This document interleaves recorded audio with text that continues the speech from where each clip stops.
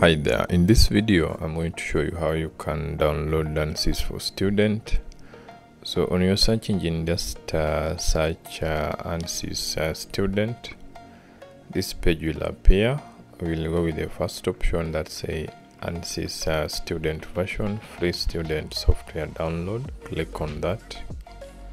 Then this page will appear. Click on free download now. Then here, before downloading, just scroll down to check on the system and browser requirement. Click on this plus sign.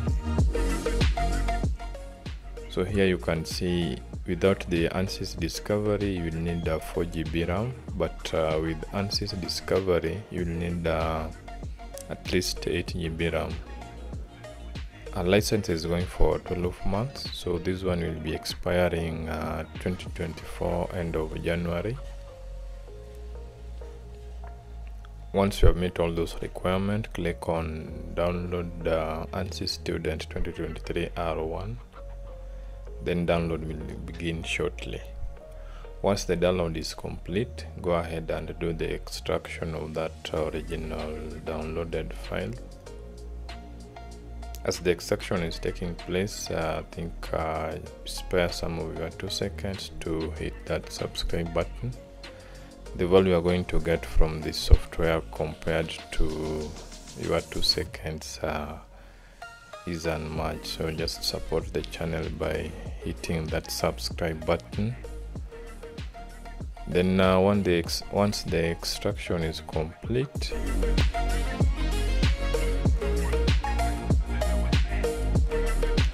you can go ahead and delete this original downloaded file just to create more space on your disk.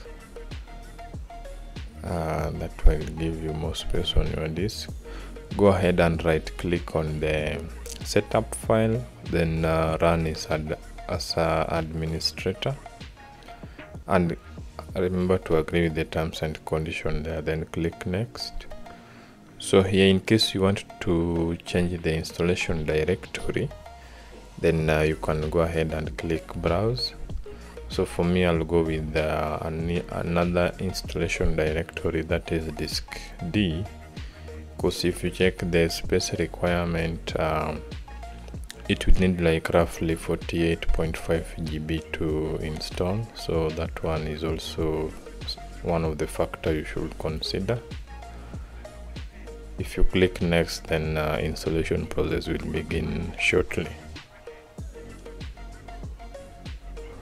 This also might take a while to install, depending on the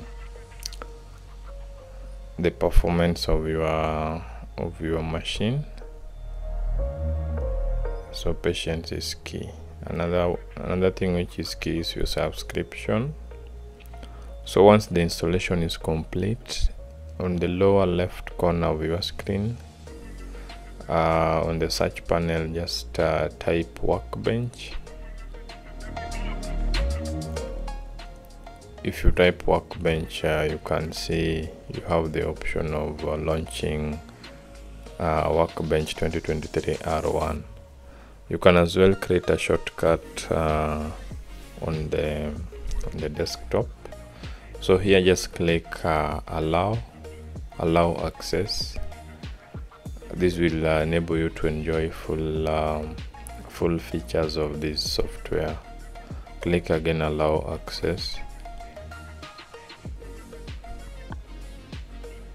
Then here you have the option of saying yes and also saying no. For me, I'll go with the no option. It's not a must.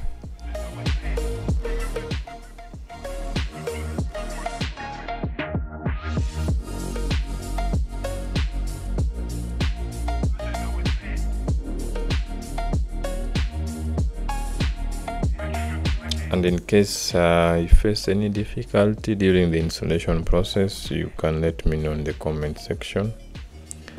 Otherwise, thanks for watching, and let's catch up in the next video. Bye.